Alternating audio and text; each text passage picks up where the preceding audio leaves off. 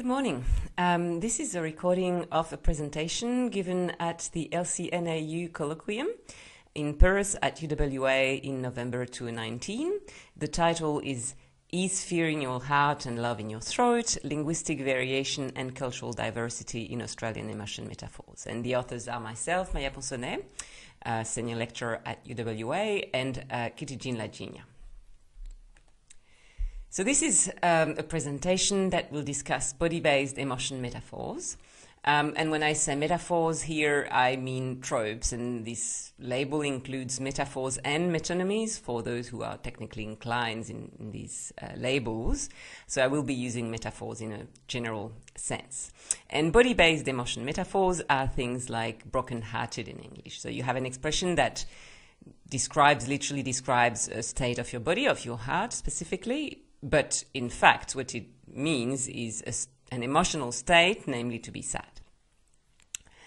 And Australian languages have a lot of these metaphors, of these expressions with the body. So for instance, in Dalabon in Arnhem Land, there's an expression that means to belly flows, to feel good.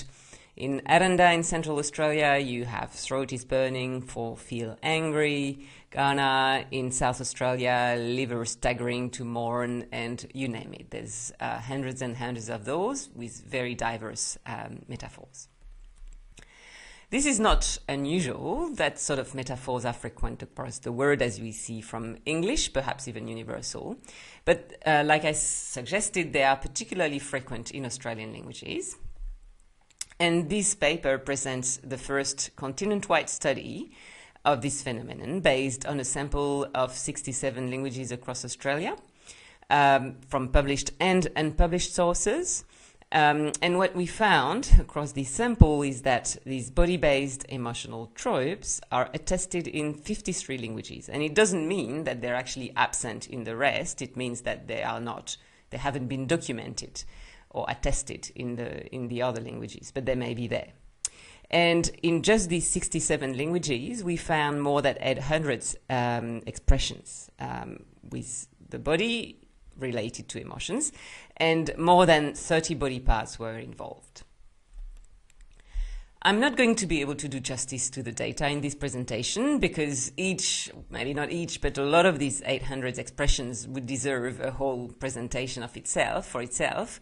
But I'm going to present a general picture in 20 minutes or so.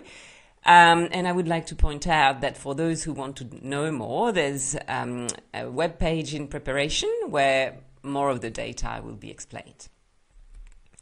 So this presentation is a synthesis that presents first the major body parts and what they mean, and then I'll discuss emergent scenarios, so suggestions and hypotheses as to how did these connections between the body, specific body parts and emotions, how did that happen?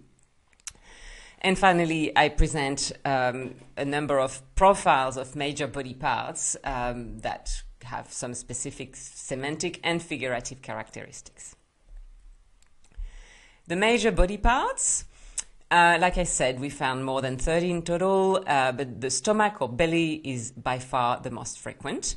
It occurs in 26 languages out of 67, which is more than 2/3, and across the whole continent. And just in itself, the belly covers 275 expressions of these 800s. I would like to mention here that, of course, it's not the case that in every language in the world there's a term that translates well as, stomach or belly, because, terms for body parts can vary in their extension. So, for instance, a language may have a word for hand and another word for fingers, whereas some other languages may have a single word that covers both. So here we have, of course, taken into account these various interpretations as the best as we could, and this is also informed by my background, where I have carried out an in-depth study of these sort of body-based expressions for emotions in the Dalabon language, which is an Australian language. So in a sense, the interpretation we present here is informed by this study that I've carried out in the past. And it's the same with the labels we use for emotions. They are, of course, emotions are partly culturally specific, and the interpretation of the data takes into account the sort of emotional meanings and units we find in Australian languages. So the belly is the most frequent. Now, other frequent body parts, the ones that have more than 25 tokens in our data, there's mostly two thoughts. The one is abdominal organs, such as the heart or the liver, and also parts of the torso, the abdomen, the chest, but also parts of the head or parts of the face. So these are the eyes, the nose, the head itself, the face, the ears, and the forehead. And then there's also the throat, which is a bit unique, a bit of an outlier, and we'll talk about that. And then there's nearly 20 other miscellaneous body parts, very diverse, including systemic body parts like the body, the skin, the flesh. There's nothing very, very surprising in terms of the body parts that occur. One thing that perhaps is notable is that the limbs are quite rare. They're not very productive in terms of emotion metaphors. Now, of course, as one would expect, different body parts denote different emotions, and that's because they are connected to emotions for different reasons. So what are these reasons, and how did these connections happen? That's what I'm going to talk about now in the second part of this presentation, about emergence scenarios for these body-based expressions. So how did these body parts become associated with emotions? And also there's another question behind it, which is, how does it tell us anything about how speakers construe emotions, and if so, what? And does it tell us something about individual cultures, or does it perhaps tell us about human beings more generally and how they construe emotions? A caveat here is that most languages in the world, like I said, associate body parts with emotions. So it's not the case that it's a specific Australian feature, for instance, yet it's true that Australian languages do it a lot.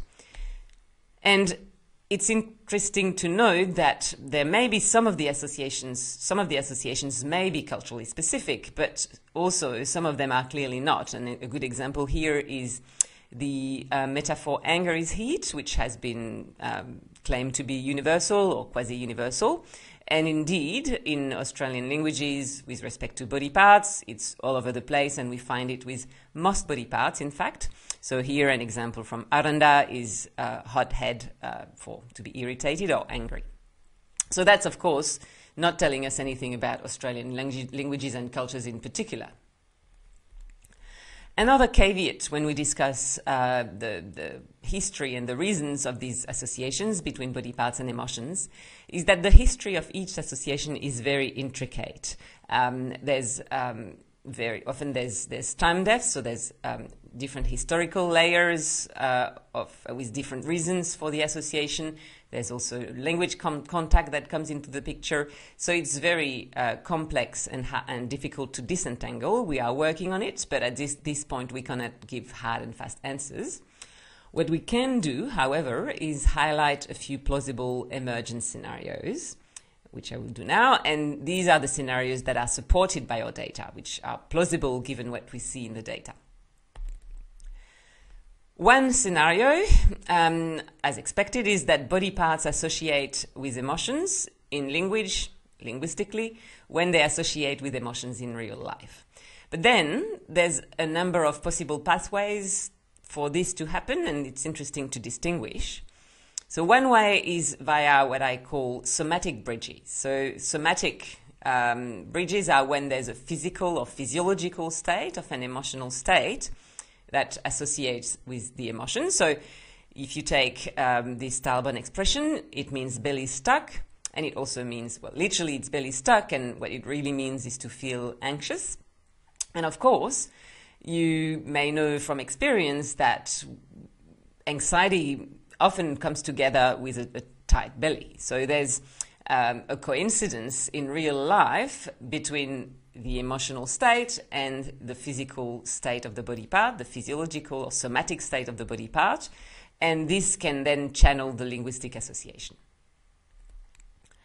A second type of bridge is the same principle, but with behavior, so behavioral bridges. And it's the same mechanism, except that it's a behavior that associates with the emotional state. So here you have an expression that means to follow from the eyes, and that's the literal meaning, and what it means in fact is to covet. And of course you can imagine that someone who wants something might watch it carefully. So that's another possibility, which is also attested in the data. And a third possibility is an indirect association via intellection. So an example here is this wordplay expression, which means ears stick out, which obviously doesn't really mean much, but it actually means to keep thinking. And this is because in many Australian languages, the ear is treated as the seat of the intellect, of intellection. So it's quite natural to have an expression meaning ears stick out, which actually means keep thinking. And then this intellectual process of thinking is associated with an emotion in real life, if you like, because of course, if you keep thinking, often you're going to be a bit obsessive and to worry. So this expression also means to obsess and to worry, and this is because of a coincidence between an intellectual process and an emotional state in real life. So all these three types of association, of bridges, do tell us something about what aspects of emotions are salient for speakers, because one has to hypothesize that in order for a particular aspect of a body part to become linguistically associated, to become the linguistic symbol of an emotion, this state, this particular state of the body part would be salient in the emotional state in question. However, there is another type of association, which is via semantic shift. So when words shift, go from one meaning to another. We know from previous studies that the meaning of body part words is very versatile. So you may, in a language, you may have a word that means hand for a while, and it can quickly shift to meaning arm, for instance, just by extension. So if we return to our question of emotion metaphors, we can consider this expression in Kaiditch from Central Australia, where ahentye means belly, and this expression means stomach speak or stomach rumbling from something you ate. And that actually means to feel worried or anxious or jealous. So that's a quite expected digestive metaphor for the belly, as we already saw. So that's for Kaiditch, where we see a classic belly-based expression, if you like. Now, if we look at Ayawara, which is another neighbouring language of Central Australia, the same root actually primarily means liver. And it also occurs in emotional tropes, such as liver get hard for get angry, for instance. And here, a very, very plausible hypothesis, also given the rest of the data, is that this metaphor, this expression, was probably formed when the word ahentye meant belly in Ayawara, like it does in Kaiditch in the present. And then this word shifted to mean liver in Ayawara, which created an association between the liver and emotions. And note that this sort of process does not tell us anything about how speakers perceive emotion. It's a sort of linguistic accident, if you like. So we have, at least based on our data, two different types of scenarios with subtypes. So there's association in real life, which can be somatic, behavioral, or via intellection. And then there's association via semantic shift. And of course, this is just these are just the situations where the original association between an emotion and a body part can occur, but from there, many more expressions can emerge via conceptual derivation. So it gets creative. You can have flowing belly, heart stance, green liver, you name it. And the scenarios in question, these different scenarios that I've highlighted, they can also combine. So for a single body part in a single language, you may find different ways in which it associates with emotions. So it's not just, monolithic. Yet, there are trends and profiles. So some body parts seem to be doing more one thing or another. And that's what I'm going to talk about now, discussing the figurative profiles of different types of body parts. The first type is internal body parts with prevalent somatic bridges. So this is the body parts where, in our data, somatic bridge expressions are actually attested. And that concerns two abdominal organs, the belly and the heart, as well as the throat. And note that all these are invisible body parts you cannot see. And that makes sense because these somatic bridges, they refer to sensations, and therefore they can apply to body parts that people don't see, but that one feels. The belly, we have already seen, can associate with emotions via digestive tropes. And semantically, of course, semantically it's very broad because the belly has like 275 expressions just in our data, and it covers most emotions. But one salient type of expressions is for generic emotions such as feel good or feel bad, so it's kind of neutral. And also there's emotions oriented towards others, when you feel angry or love or compassion or grief, all these other oriented expressions. The heart is different. The heart is semantically a bit more focused, so on love and fear on the one hand and anger on the other hand.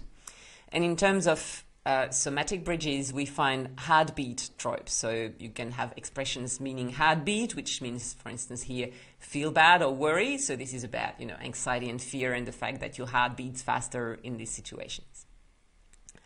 The throat is also quite specific semantically. It specializes for desire and love, and it's much more sexually oriented than the heart, for instance. And this semantics, desire and love, is dominant in Central Australia. Whereas in Western Australia, we find anger. And the split between these two semantic foci is quite clear. In fact, the throat is a bit different from other body parts because it's a lot more crisp in its distribution. First, it doesn't appear in the north of the continent, practically not. And also there's like the semantics, like I said, is very focused. And this could be because it's more recent. We don't really know. In terms of trope, we find dryness tropes, things like, dry throat for angry or also burning throat.